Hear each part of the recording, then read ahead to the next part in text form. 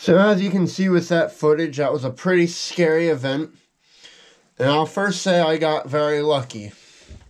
As you can see with the gun, there is no damage to it. And I did actually fire it later, and it functioned fine. And also, I was not harmed in any which way.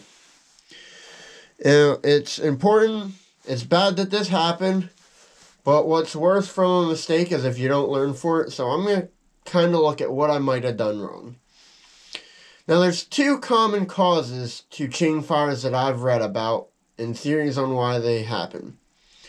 The first is a loose-fitting cap allows sparks to get by into the firing chamber from the previously fired cap, causing the cylinder to ignite.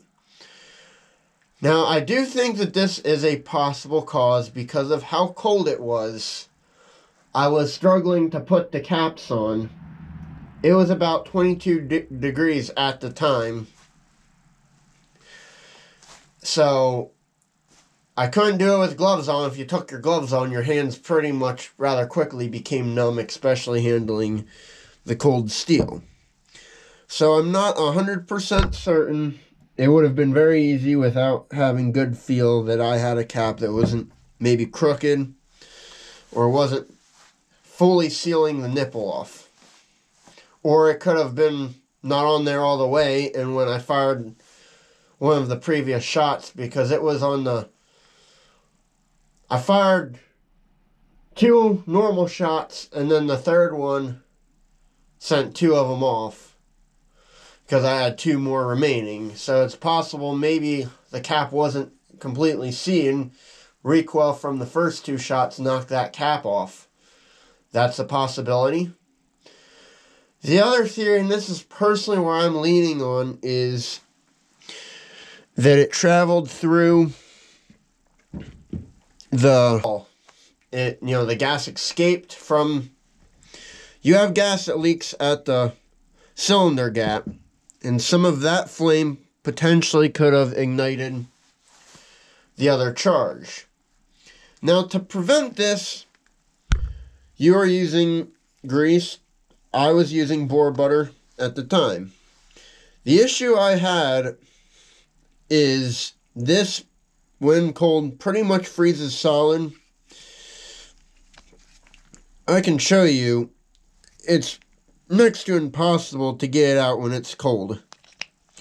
And I had some grease on it, but I don't think I had it nearly enough. I had a little speck on each cylinder.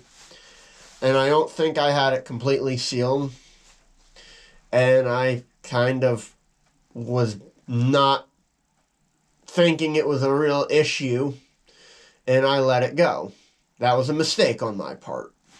And, they only had a little speck of grease in, and I do think that's kind of my going theory, is that there wasn't enough grease to actually seal off the ball.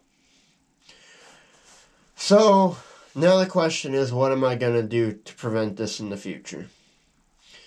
Now, I'll first say, anytime you're playing with things like this, there's always a chance something's going to go wrong, no matter how careful you are. Now, if you're careful, you can prevent 99.9% of it from happening.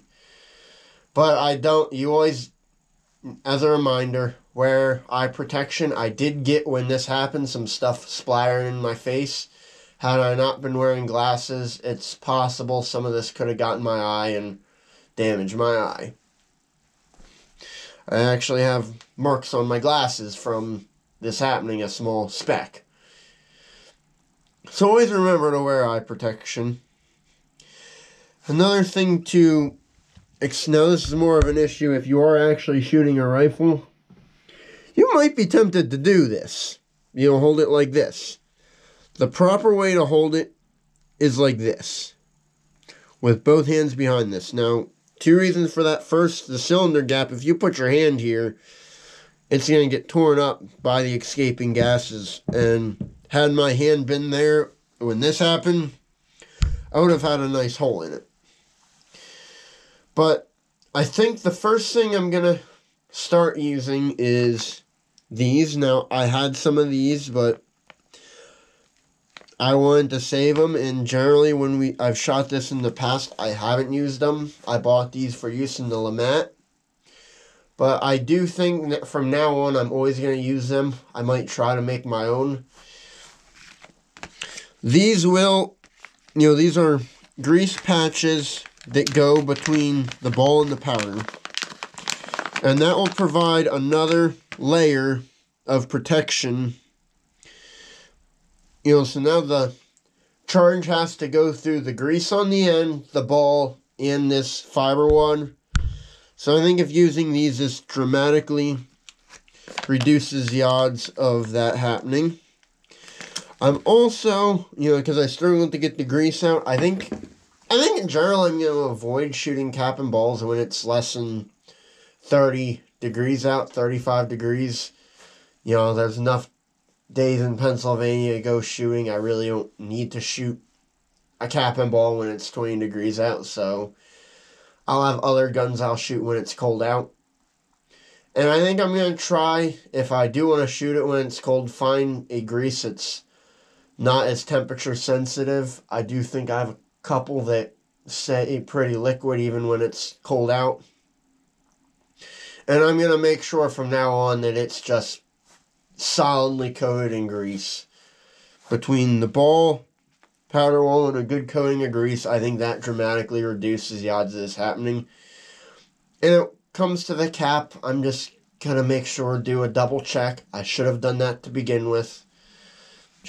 So, it's always said, mistakes will happen, you'll make mistakes. And I hope by seeing this video, that is a reminder that this is something with cap and balls that needs to be taken seriously. Like anything, don't get complacent. Complacency bites you in the butt every time. And I hope this is a reminder, and I hope this video maybe can prevent some other people from having a bad day. Again, I got lucky, but if it happens again, maybe I wouldn't get lucky. Maybe something would come back and hit me. This cylinder that went off is pretty much clear. Same with this one, but if one of these other ones, like down here, I don't know what would have happened, or if multiple would have, 2 or 3 would have gone off, I don't know what would have happened. So, I'm going to, I got lucky, nothing bad happened. I'm going to learn from this, and I hope you can share this video to let other people see, so maybe they can also learn from it. So, thanks for watching, and have a good day.